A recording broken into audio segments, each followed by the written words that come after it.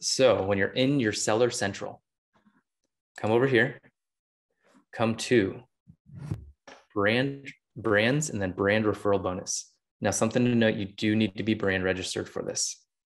If you're not brand registered, then you will not see this because you actually probably won't even see this tab of brands. So you click brand referral bonus, and this will tell you all about it. You do have to resubmit tax information, but that's easy to do. And this tells you how it works. This is that statement I read to you earlier. And then if you have frequently asked questions, are down here. And then it might not look like this. It might say begin generating tags or something like that if you've never done it. Now, my attribution, when I click this looks a lot different than what you all will have. We were actually beta with this. And so we've had it for about probably a year to year and a half, whereas they just released it probably within the last 3 months. And so yours will look a lot different because I was in one of my clients' accounts and it looked completely different than this. And so this is what mine looks like, but just know what they did with the new setup is they made it look more like Seller Central's Campaign Manager. So it looks like you're actually in Campaign Manager. Mine is more like Vendor. And so this is what vendors will look like. So you'll have your advertiser and it gives you the exact steps right here. Very simple to do. You do have to enroll. That's one thing to keep in mind. You do have to enroll to get your bonus. I'm going to actually close that. So I'm going to click on the advertiser. And then this is what it looks like. So you can see how many campaigns we have running. The last 30 days, we've generated, I guess it doesn't add it up for you, but you can see all the sales we've generated from this strategy. I was telling you before, we're spending about $5,000 a month for this strategy, but we're trying to amp that up to $25,000 by Q1 of next year. And so within the next 3 months, we're trying to ramp it up pretty quickly because it's working so incredibly well.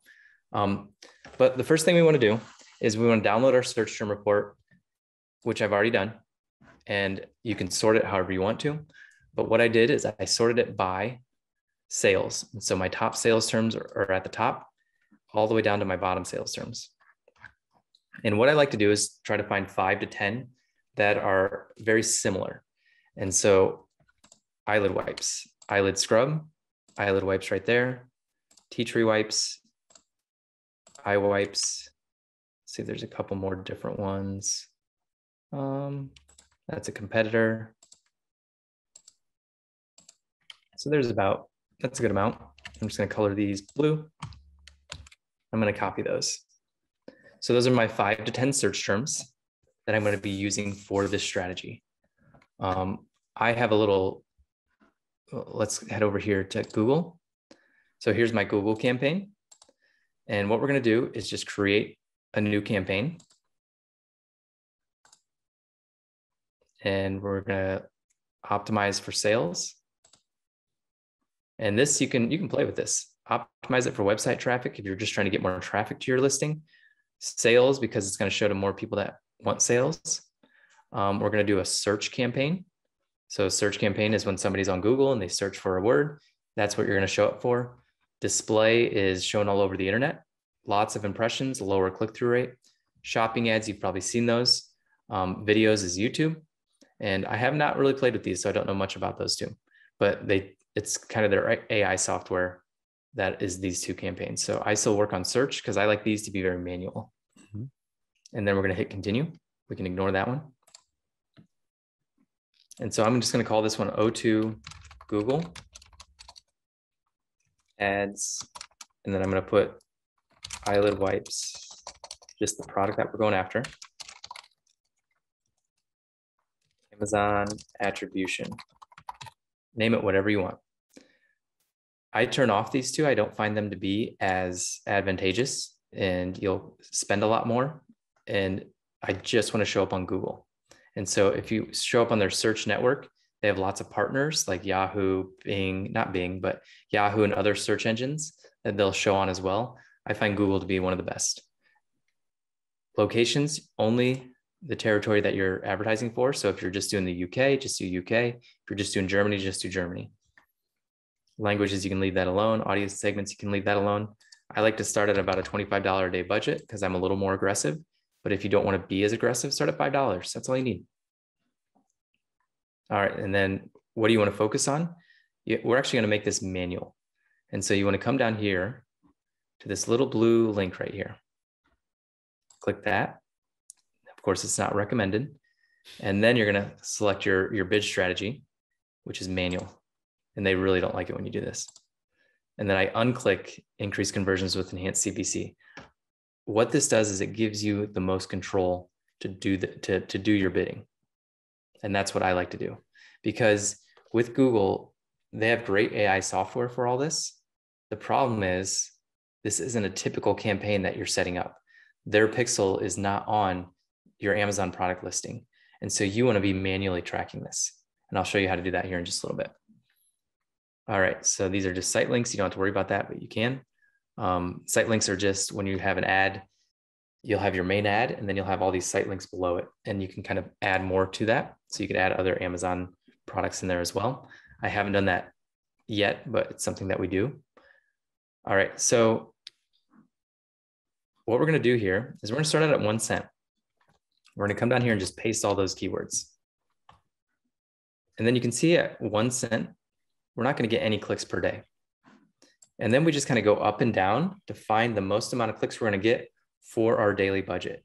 And then you can always change your daily budget down here too. So if we went all the way up to $1, what would it do?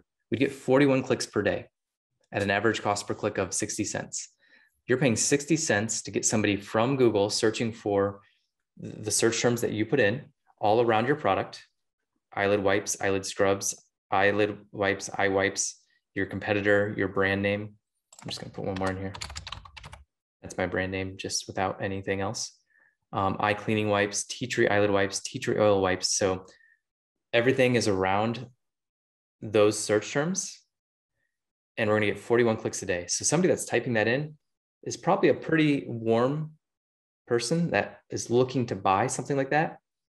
And then we're trying to get them over to Amazon to buy.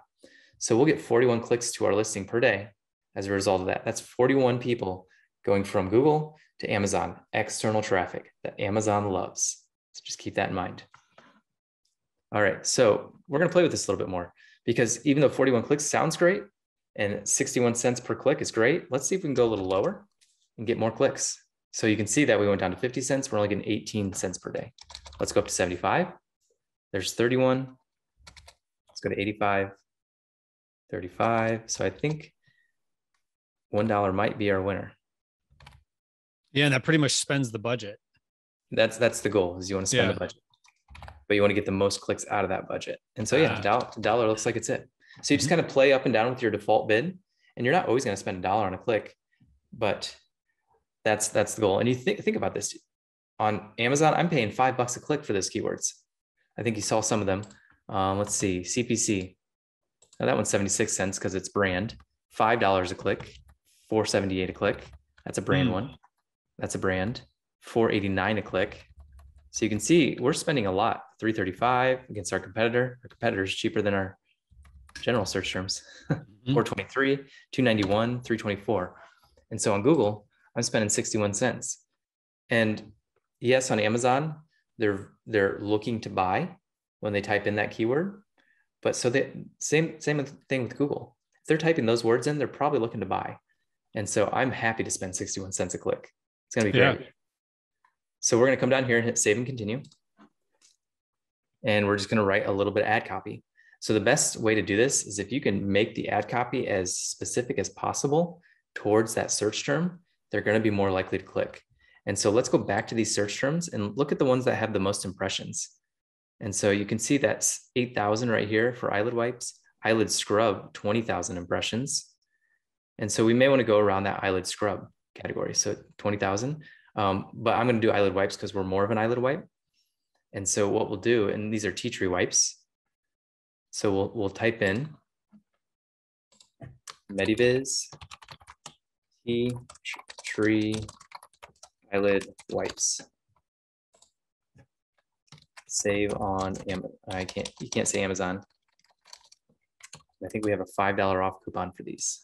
Let me just double check that.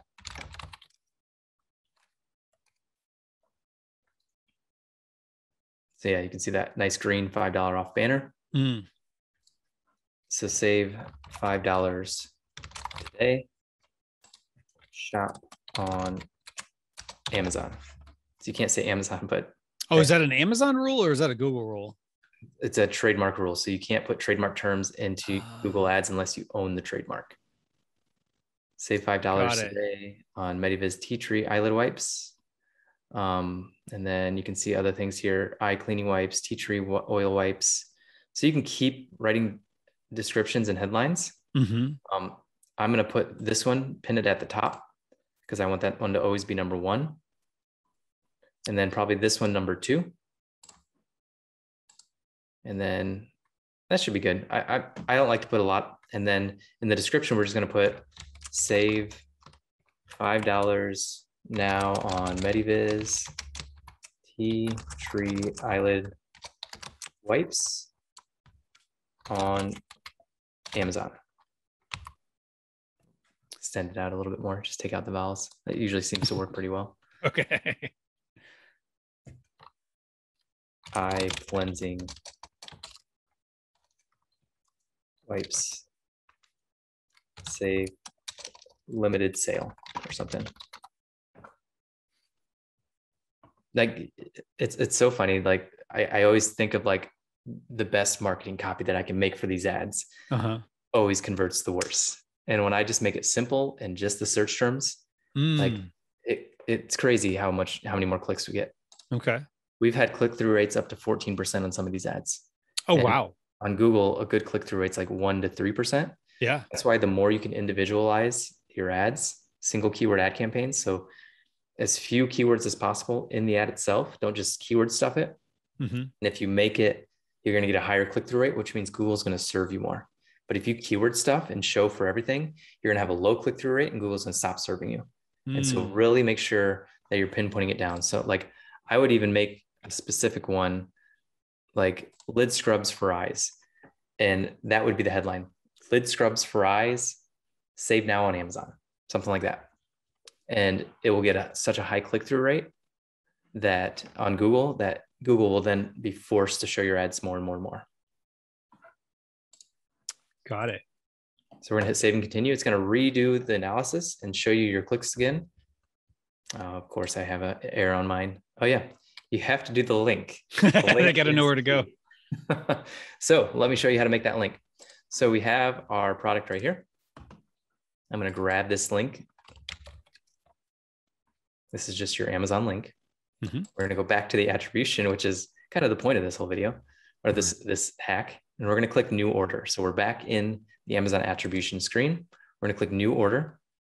I am gonna name it the same as what I did on Google. So I'm gonna pick those products. We're gonna add them all. So a lot of people will just pick their product that they're advertising for. I like to pick them all because I like to get bonuses on everything they buy from me. So they may buy more than just the product that you're advertising for. And so if you can, add everything you have, add it all, because you're picking this specific link. They're going to show up on this page, but if they buy any of your products, because your product might be here, your product might be down here. Like these are all my products. This is my product. This is hack number 5, by the way. And these are all my products. So I don't care what they buy. I want that brand referral bonus. So I'm putting every single product of mine into this. Okay. And the reason is just because we're sending them to the specific product that we want them to buy. But if they buy any of our other products, we still get a bonus for it. Got it. So you're basically saying to Amazon, even though they're clicking here, I want to get attribution for any of these, which is kind of a little workaround to get the 10%. So if they ended up clicking on one of your other products and buying it, you still get the 10%. Exactly. You got it. Ah, that's a good idea. All right. So we're going to just name it. I like to name it the exact same as what I did in Google. Easier to track. We're going to continue to line items. So let me go back and grab this link. Come back over here. So line item name is going to be Google search to Mediviz. I have no rhyme or reason to my nomenclature yet. I don't know how I'm naming them yet. It's just, we're just doing it. So I just try to keep most of it the same. Select publisher. You can type in Google, AdWords, search, enter your URL right there. You're going to hit create. And this will create the attribution link for you. It takes like usually about 10 seconds or so. And then right here, this is your attribution link. This is the link that you want. So we're going to copy that. Now we're going to put it in our Google Ads campaign. This is just the display path. It will show amazon.com/eyelid wipes. You can see it right there. And then that's what our ad will look like. So that is key, having that attribution link right there. We'll scroll back down and hit save and continue. It will again do that analysis again, tell you approximately how many clicks you're going to get. 41 daily clicks, still about the same. Sometimes that changes. 10 keywords, like I said, 5 to 10 max. So you can really customize that ad. Then you hit publish and it's running.